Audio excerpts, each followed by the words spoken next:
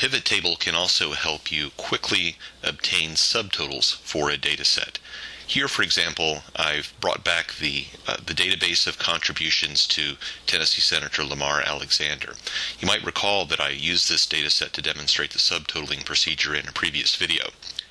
I want to show you here how you can do subtotaling and even more with the pivot table tool in Microsoft Excel. Let's start out by doing with a pivot table what we did with the subtotaling feature in the other video.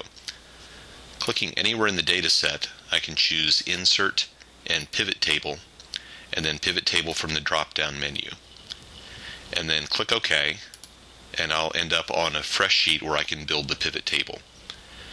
Remember, the goal of the earlier analysis was to find out how much in total each of those donors in the database had given to Lamar Alexander during the period covered by the database. The way to do that in a pivot table is to take the contributor name field here and click and drag it down to the row labels box. And you see I get a row over here on the left for every contributor in the database.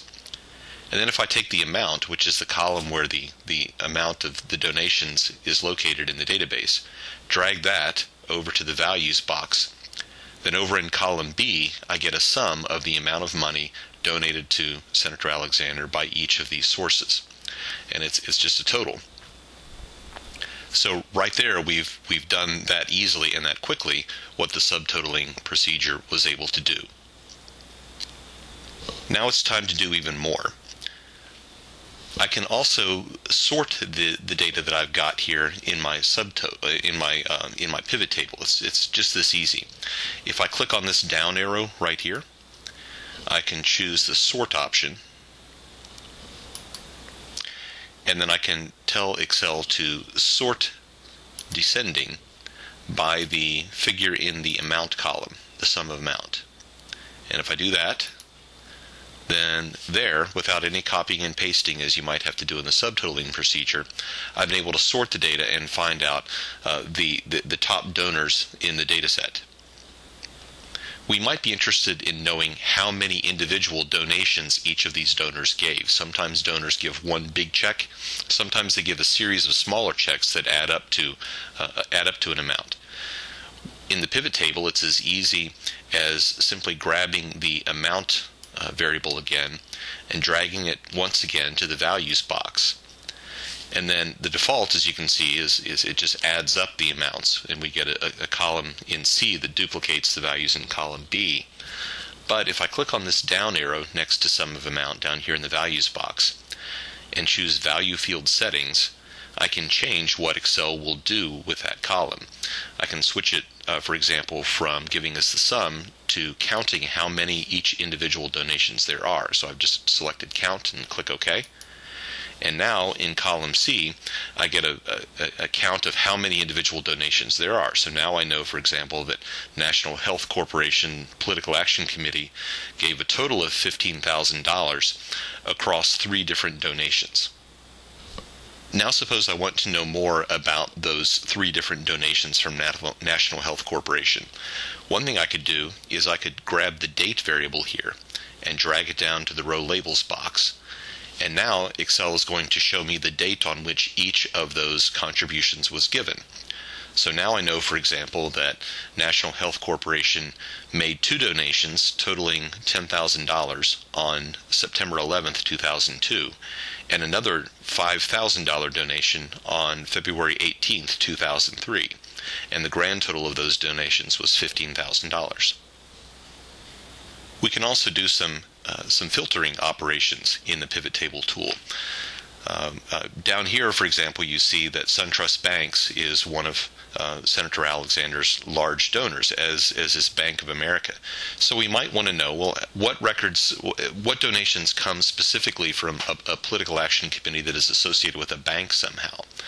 So what we would want to do would be search the data for any political action committee name that has the word bank in it. That would be at least a rough way to do that. We can filter here by clicking on the down arrow in the row labels column and choosing label filters. And then out of all these options, we could choose contains. and then say we want to see records where the contributor name contains any form of the word bank. And if I click OK, that quickly I get all of the donors that involve some kind of bank. Quite a few of them. You can see they total, they gave in total $62,500. Okay, there's another way we can filter. Suppose we are interested in donors who gave more than $10,000, the truly big donors here in the database. Again, finding that little down arrow at column A. Instead of choosing label filters, I can choose value filters. And let's go with something like greater than right here. And I can specify those records for which the sum of the amount, the total amount given, is greater than the value we're interested in here is $10,000. So now when I click OK, Excel will filter the data to show me only those donors who gave more than $10,000.